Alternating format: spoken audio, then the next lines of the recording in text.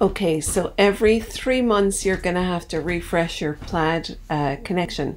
So you click on Plaid, click on Accounts tab, click on Plaid, click on Add Connection, and you go through the motions of logging into your bank, etc. And then you'll be brought back to Sort My Books once you've got a successful connection, and you'll see here in Accounts and Plaid, you'll see this, the name of your bank.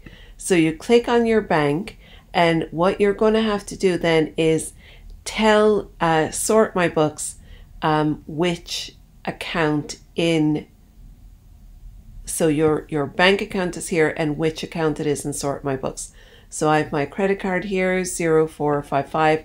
I click the drop down and I get my list of accounts, and I choose the account that is related to that one. So you go along, so here's my current account, the most important one for all of us.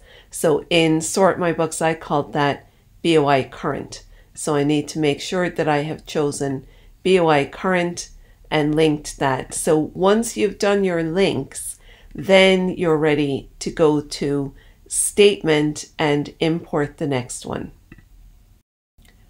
So you go to accounts and statement.